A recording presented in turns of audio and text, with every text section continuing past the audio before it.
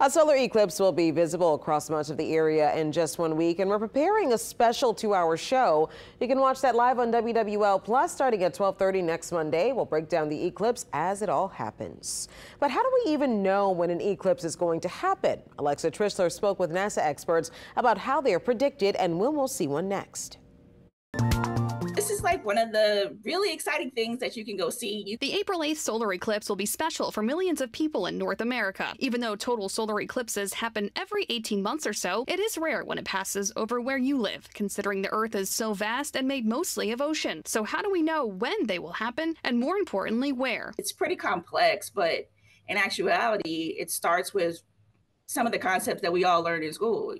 It's about gravity and geometry. That's Camille Shaw, a division chief with NASA's Stennis Space Center. She says it's all about those math and science equations. It gets pretty complicated. Astronomers take in the mechanics of how the Earth and Moon orbit the Sun. They input their shapes and sizes, where they're located, and with the help of Newton's laws of motion, they feed all this data into complex equations that are run on a computer. That's how they tell us where and when they happen, hundreds of years in the past and future. It is awesome!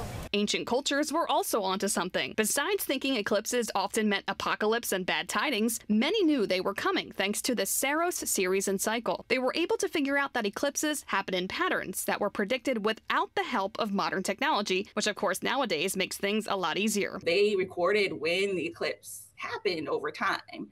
And so that means that our scientists and mathematicians today can use that data to make sure that their models are actually accurate. With the moon blocking 80% of the sun in New Orleans on April 8th, a lot can happen. Temperatures can drop a few degrees depending on cloud cover and humidity. Shaw says it'll be something spectacular everyone should try and see safely. It gets cooler, and you might hear like chirping and the kind of things that happen at dusk, in the middle of the day. The next total solar eclipse in the United States is in 2044, but only North Dakota and Montana will see it. In 2045, another will happen, passing from coast to coast. New Orleans will see 90% coverage of the sun in 2045.